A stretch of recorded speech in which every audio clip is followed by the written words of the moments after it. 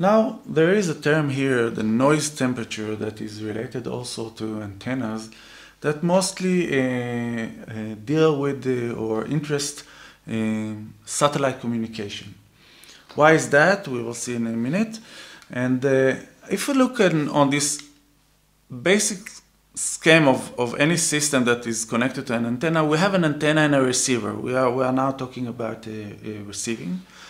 And we assume as radio frequency designers that the noise in the terminals of our receiver is minus 170 dBm per hertz. But actually, when we are dealing with satellite communication, this is not actually actually right. If we look at the next slide, let's examine the following example. If we look at the radiation pattern of an antenna that looks towards the horizon, we can see that half of it is above ground level, while the other half sees the ground level, below ground. Okay, so the ground is 300 degrees Kelvin if we assume an average temperature between all cases on our planet. And the upper half of the radiation pattern, the one that sees the sky, actually feels almost 0 degrees Kelvin. If we make an average of these, then we can say that half multiplied by 0 plus half multiplied by 300 is 150 degrees Kelvin. In order to calculate the noise, then we have to do 10 log Boltzmann constant, which is here listed, written here in the bottom of the slide, multiplied by the temperature of the antenna, which is in our case 150 degrees Kelvin, and then it yields minus 177 dBm per hertz and not minus 174 dBm per hertz.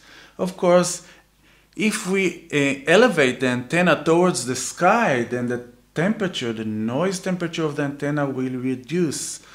If we look just perpendicular to the ground towards the sky, I mean, we have an antenna that radiates up, then the temperature will be minimal.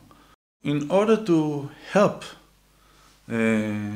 those guys of you that have to deal with this inconvenient term of antennas, which is the noise temperature, then here is a thumb rule table that will assist you. If you have a 34 dBi antenna, approximately of a 34 dBi antenna, then if you look to the horizon, okay, then you will see 150 degrees Kelvin. Of course, this is, doesn't depend on the gain of the antenna because half of the radiation pattern is below ground and half of the radiation pattern is above ground.